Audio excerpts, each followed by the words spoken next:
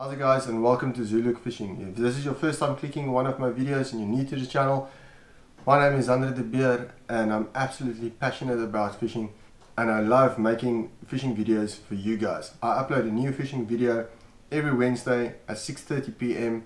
and then occasionally on a Monday like this I do a little bit of fishing tips and tricks and some hints for you guys to make life a lot easier and to catch more fish. And I want to mention that occasionally we have some really awesome giveaways on this channel right here.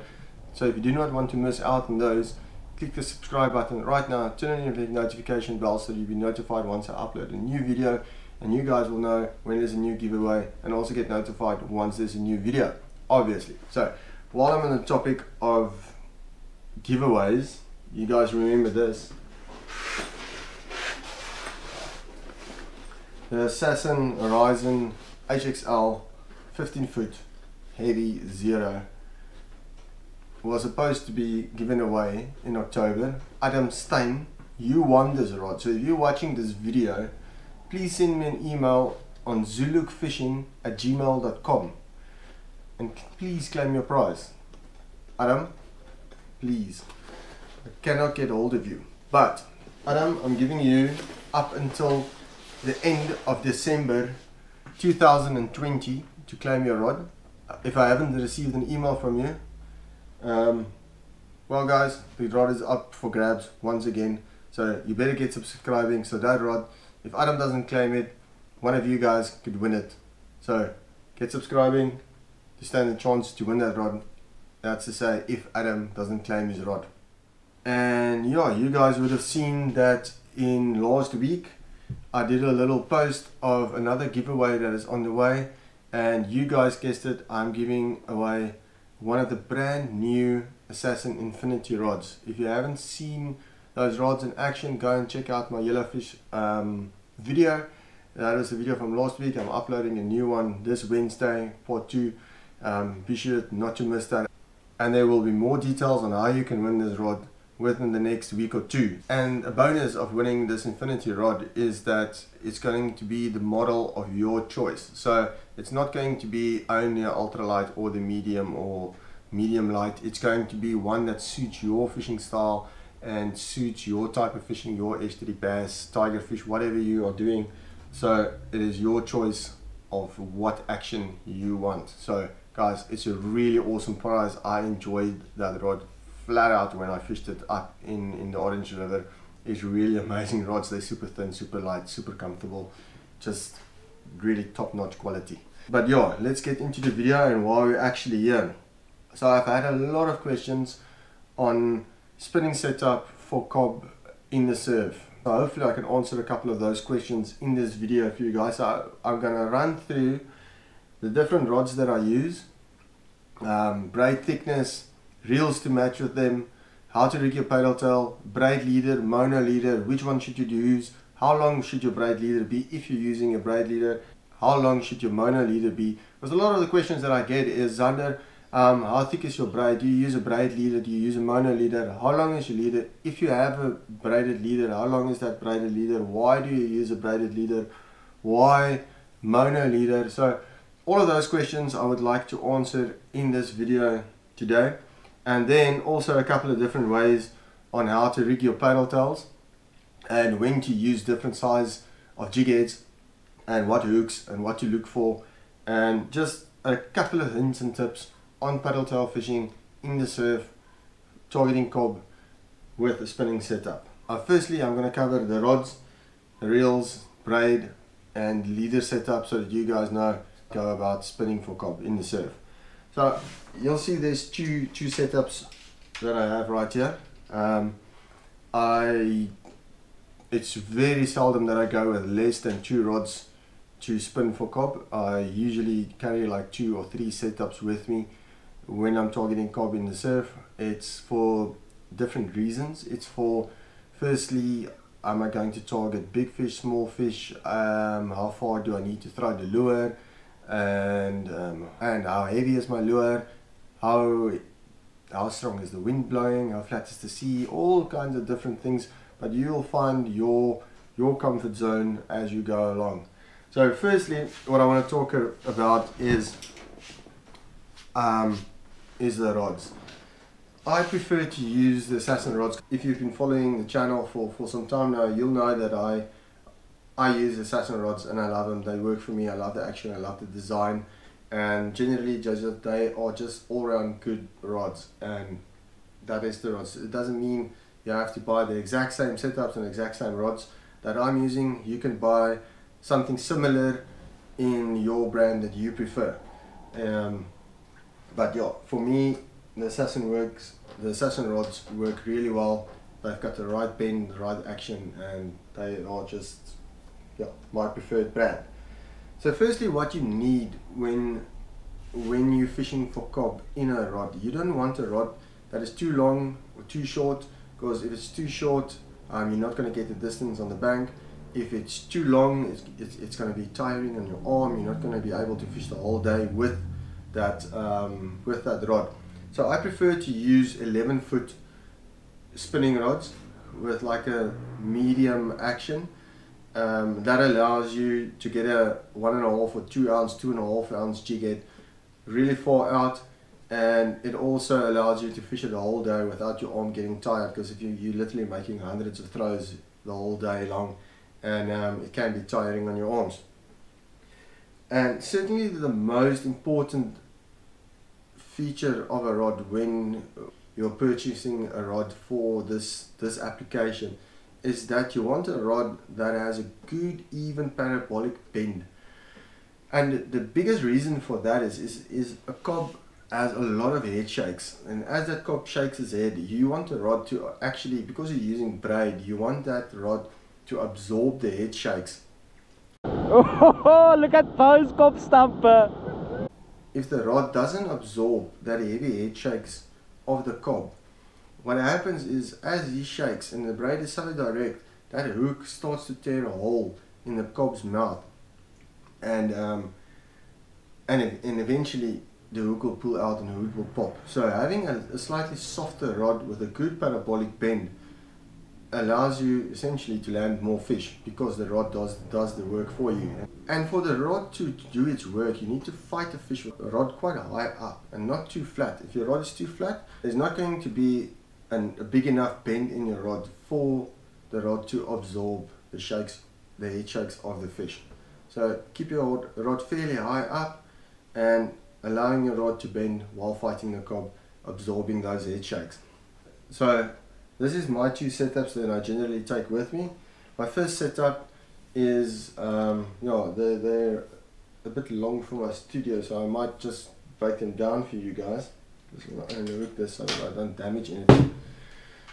I'll put it there. My first setup is the Armia Cob Special. This is the original Armia Cob Special from way back when they launched the Armia series. This is the heavy, the 1 to 2.5 ounce setup. This setup is basically what I use with lighter spoons and with paddle tails up to like 2 ounce, and it's really forgiving, it's really light, and it has that perfect parabolic bend that you need for a cob. This is basically the setup that I mostly fish, and I fish it the whole day. Just general paddle tail fishing. I use Shimano reels, so I'm using a 5000 size reel. This is a twin power 5000. If you're looking at something like the Pen or Daiwa series, you'll look at like I think the 4500s. That's the sizing on them. Would be similar size. And on this, usually I'll put like a 20-pound braid on this on a 5000 setup. On this reel currently I have 15-pound JDB Ultra Tough. The reason why I put 15-pound JDB Ultra Tough on is that Ultra Tough is a US spec braid. So that means that the PE rating difference from like a Japan spec or whatever, that's a bit too technical, and I don't want to go in there. And not to go into much detail of the technical stuff, is that a US spec 15-pound PE rating will different from a Japanese spec 15-pound or whatever, the PE rating 2 and 3 and whatever. That's a whole different ball game and a whole different discussion. But essentially a 15-pound US spec will break at approximately 20 to 25 pounds, and a 30 pound will break on like a 40 pound, and a 40 pound will break on like a 50 pound, and a 50 pound will break on 65 pound. So that's why diameter is really important when you're spinning in the surf. So to get something similar of a 20 pound in ultra tough, I need to go like a 15 pound. That's why a 15 pound on. If I went to something like JDB COVID, I would have gone with a 20 pound. So that's why I'm using 15 pound JDB ultra tough. So if you're gonna buy a thin braid, a braid that is a thinner braid, more finesse braid, then I suggest go and look at a 20 pound braid rather than a 15 pound. If you're gonna buy ultra tough, you can go 15 and perfect. Just gonna flip the bail arm over here. And on my 15 pound top shot, I have a 50 pound braided leader, and that I tie with an FG knot. You guys can see there. That is an FG knot joined onto 50 pound braided leader, and that braided leader is basically the length of my rod, slightly longer, that when I cast, that's my hand position, when I cast, flip my bail arm over, you'll see that the braided leader is wrapped around about twice around my spool. Don't make it too long, otherwise you're going to get a little bit of rod slaps and you're not going to get the distance that you want. You want it just 1 to 1.5, maybe 2 times around your spool, and that just allows when you're making multiple casts the whole day. There's a couple of different reasons why you need a casting leader. Firstly, it's slightly thicker, so if you're going to make a lot of casts and your fingers are wet, it's not going to cut you, because it's extremely sore when that braid cuts you. But you're using a finger glove, so the likelihood of it being cut is not that big, but you need to tighten your drag in any case when you throw, not for your drag to slip when you cast. When you throw and a drag slips, it's going to cut right through a casting glove. But anyway, second reason being because you're making hundreds of throws a day. Literally, you're making hundreds of throws, different banks, different spots. If you're going to fish without a casting leader, your braid, just before your mono leader, that last 2 guides and your tip ring is putting a lot of friction on your braid when you're casting, and it might start to fray. It might start to fray the braid, and you might have the braid fail on you once you get a pickup, or you might throw your lure off. This just allows you to fish a lot longer without worrying about your braid being frayed or getting damaged. And then also, obviously, if there's any little bit of structure in the water, like rocks or a bit of debris or something washes up against your line, you are a little bit more protected with the braided leader. So FG knot, slightly longer than your rod, so when you throw 2 wraps around your spool, I just want to take this apart just to make life a little bit easier for me inside. And that braided leader, obviously imagine how my rod is in one piece now. I actually should have done this on the beach, make it a little bit easier, give myself a little bit more space. But yeah, we're in the studio now and we need to get this shown to you guys. So essentially when I'm going to cast, see, that's my knot there. That's a mono leader. That's about 1.5 meters long. Just make sure, yeah, that is about, yeah, it's about 1.5 meters. I don't really know, it's just all that I know that when I throw, when I'm making the cast, getting ready for the cast, is that leader knot is going to be about that much to about that much out of my guide. This leader knot is never going through my guides when I'm throwing. It's always just outside my tip ring, and I tie that with either a FG or a Bob Sands. I see here I was in a hurry, so that's a Bob Sands. You guys can see there, Bob Sands, Slim Beauty, whatever you want to call it. And this piece of mono is Maxima Ultra Green, 0.65 millimeters diameter. I don't know what breaking strain it is. I just work on, when I'm working with mono, I work in diameters. So 0.65 is what I use. When it's a bit of more bricks or rocks and in the water, I'd go up to a 7.0. But generally I fish a 6.5 mono piece of leader about 1.5 meter and a bit. You can make it as long as possible depending on how long your drop is when you throw. So if you use a longer drop, you can make that mono section slightly longer. If you're not used to throwing a short drop, you just make the mono piece slightly shorter. On that, I use a quick release clip. The quick release clip is for me to quickly change my lure, to detach my lure and attach a new lure. That is the quick release clip. There's two methods that I use. On this rod I have a different method, and I'm going to show you guys once we get there.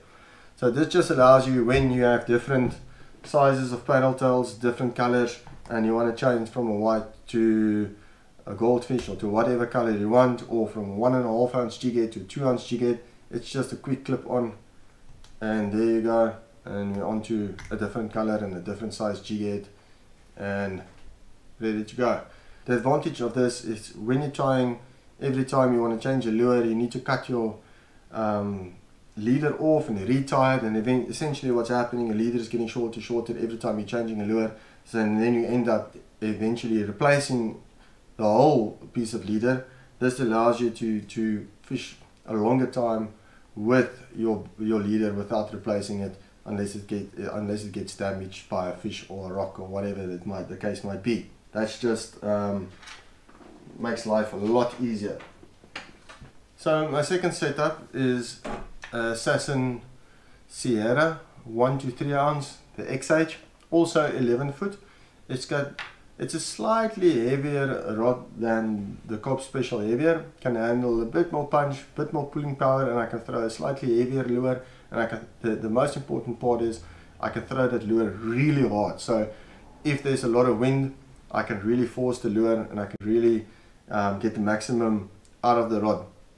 This I generally use for bigger fish, throwing heavier spoons, and when I'm using something like a 3 ounce clone lure and I really want to throw it hard. So it's more about the distance, because the most important thing and I will hammer on this continuously when I speak to guys, is the most important part of spinning for cob with lures is to get your bait in front of the fish and into the strike zone.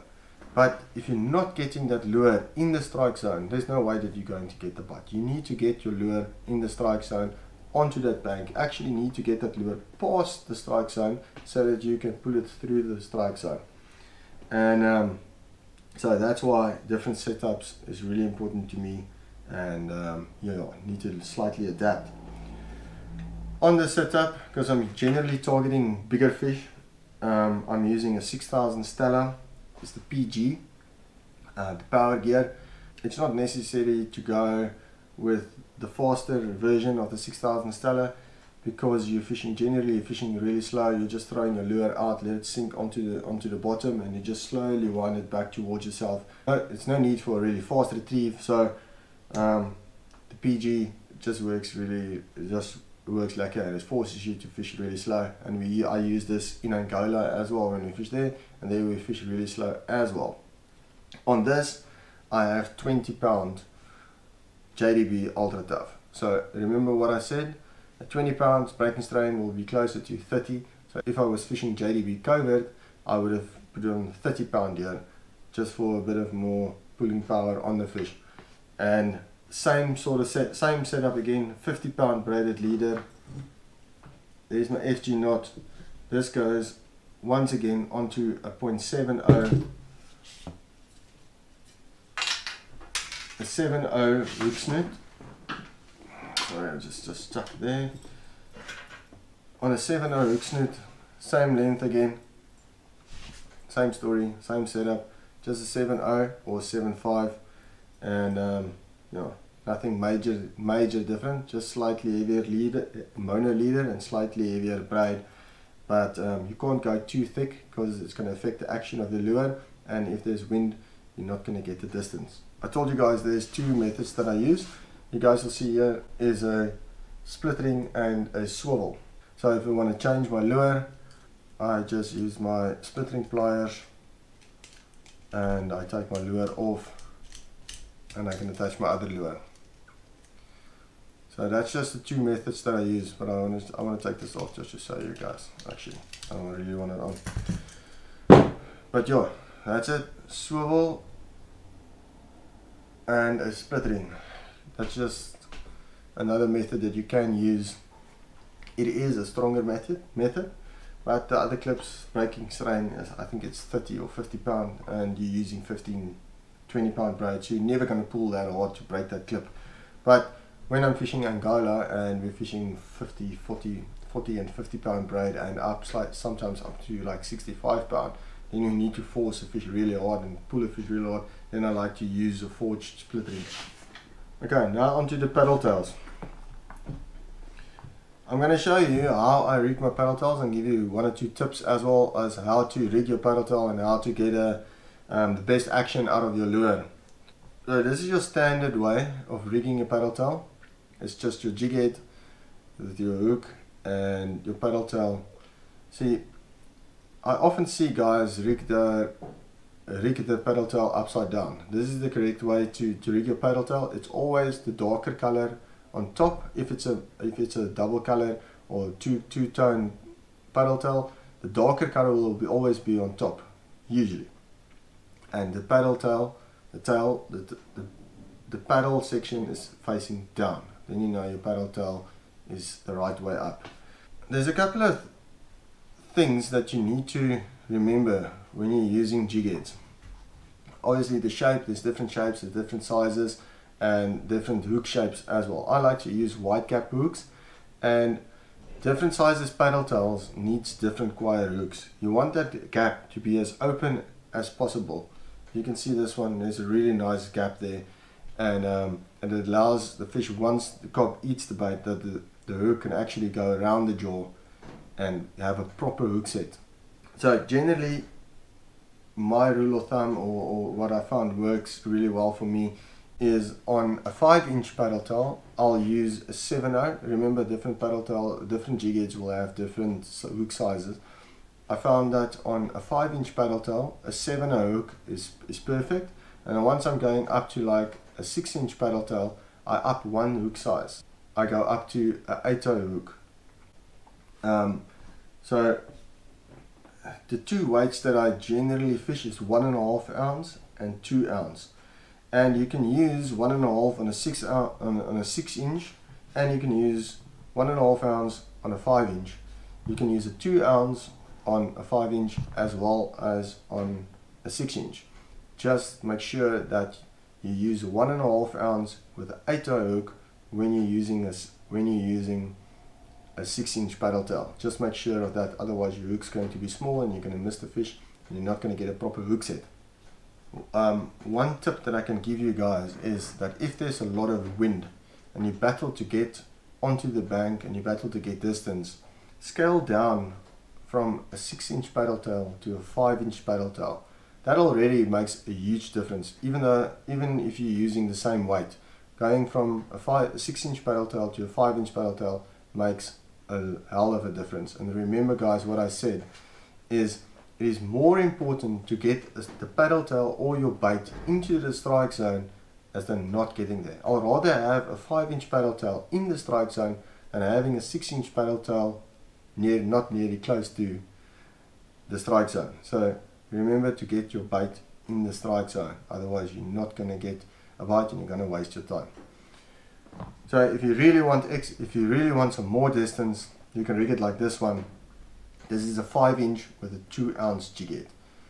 So obviously you're going to get a lot more distance with a 2 ounce and a 5-inch paddle tail than with a 6-inch paddle tail with a 1.5 ounce. So just play it off, what is your options and how far you need to throw. Obviously the cleaner the water, the less wind there is, the lighter you can go on your jig head.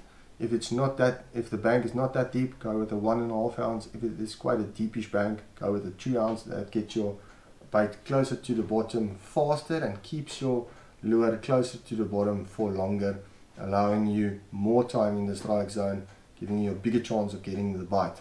So now I want to show you guys how I actually rig my paddle tail and a couple of tips on that, on how to get a bit better hookup rate, and also limiting a lot of frustrations that can come with paddle tail.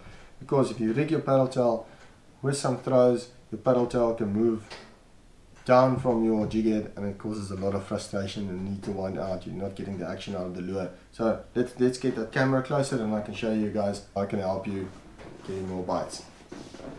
So let's get into the most common and standard way of rigging a paddle tail. That's just a jig head with your normal paddle tail. I'm going to use a 5-inch in this case, 1.5 jig head with a 7/0 hook. One tip that I want to show you guys is something that I've learned from a good friend of mine, Hannes, is that you see there's the eye of the paddle tail. I don't know why they put it there. There's no meaning for it. The fish doesn't see it, doesn't help anything. But in any case, it is there. I just cut around halfway to it, about 5mm of that paddle tail. I just take that off. A couple of reasons for that, and then I'll show you guys exactly now why I am doing that. First reason being, you see the grooves on this paddle tail that keeps your paddle tail from slipping off, is once your paddle tail is in and you leave it like that and you didn't cut the nose off, it starts to burst open and it splits, and you need to throw your paddle tail away, or you need to fix it with a lighter. But if you cut the section off there, it doesn't happen, it doesn't split, and it stays perfect. So firstly, you're going to take your jig head, and we're going to measure where the hook is going to come out, and place your thumb where it is, and then you'll see there's a slit going there in the center of the paddle tail. That's usually where the mold closes up, and you'll know that's the center of the paddle tail, and your hook needs to come out right in the center of that of the paddle tail to keep it straight. So, and also make sure that you go in the middle of the paddle tail, right there. If your paddle tail is a bit thicker and your hook gauge is a bit smaller, you can go slightly up to like 2/3 or a third up from the paddle tail, exposing your hook a little bit more. But this is quite a wide gap hook, and we're using a 5-inch paddle tail. It's not that broad, so we go right in the center, and we make sure that we push it in straight. Don't let your paddle tail slip sideways, otherwise you're not going to have a straight paddle tail. Go in straight, just push it in, and as you get to where your thumb is, start working your way out. And there we go. So now push your paddle tail up against the jig head. Okay, there you can see, nice and straight. There's no bend, a twist in your paddle tail. It's going to run nice and perfect. And now what you do, you take your paddle tail off again, just from where it grips. Just take it off. Take your super glue. I hope I don't spill on this thing. Anyway, just a little bit of super glue on that piece, and quickly push it up again. Just hold it there.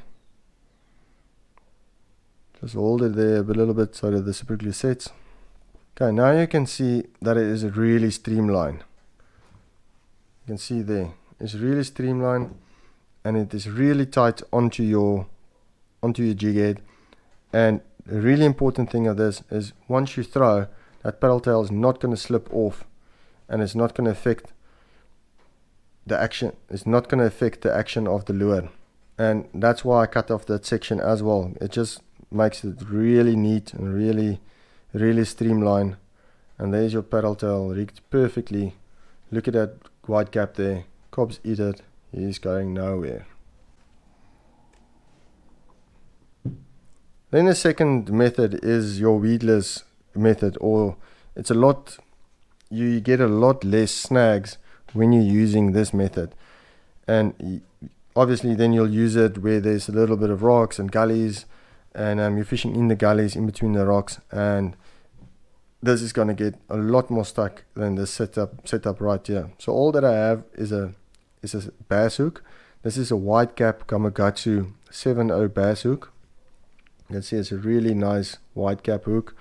It's got a spring screw attached already to the ring of the hook, You can make your own spring screws if you want to, but you can buy the hooks ready with them fitted with them already.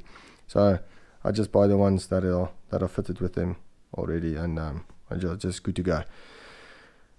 Then I take, like, it's only about 25 centimeters of 0.70 or 75 Maxima Ultra Green.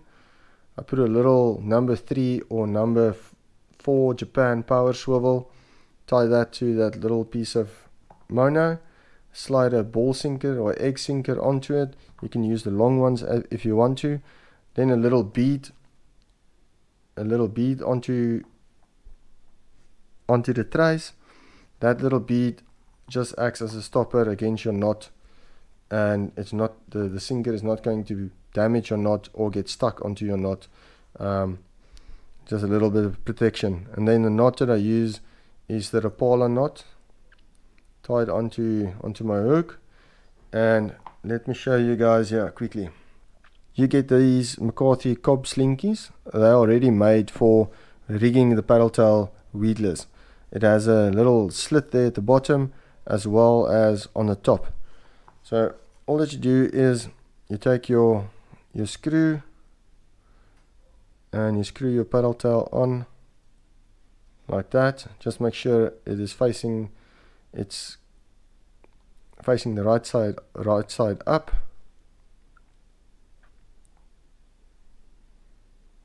Okay, there we go. Then we measure our hook. Our hook's going to come out there. And now you just take your paddle tail and you stick it in straight, and then just make sure that it comes out in the middle again.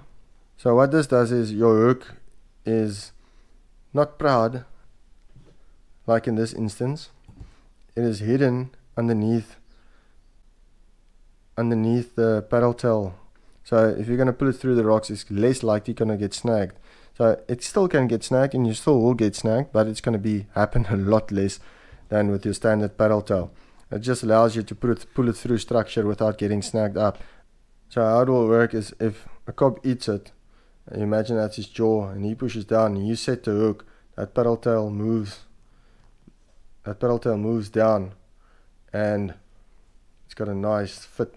It's got a nice tight fit around the jaw, and that hook is not going anywhere unless you take it out. But you don't always find the slinkies, and you don't always have paddle tails available with the slits already, but that's no problem. You can make your own, and that's what I want to show you guys now. So you can take your normal paddle tail and rig it the same way, but the problem is, look at the gap of the hook and the paddle tail. So if you're going to hook it just through, there's no way that the hook is going to set.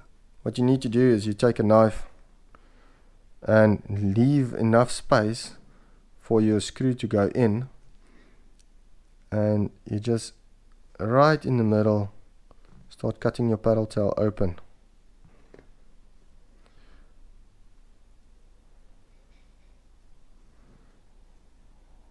So once it's open, just make sure it's deep enough. You can see the knife shining through there. It's about 2/3 up. That's about 2/3 in. That's how deep it is. Up to where my thumb is. That's how deep it is.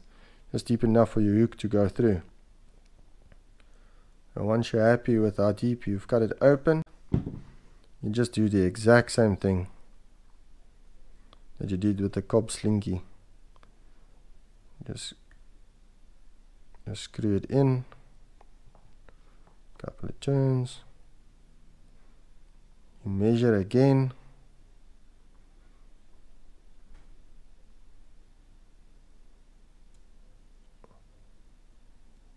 and you go in straight.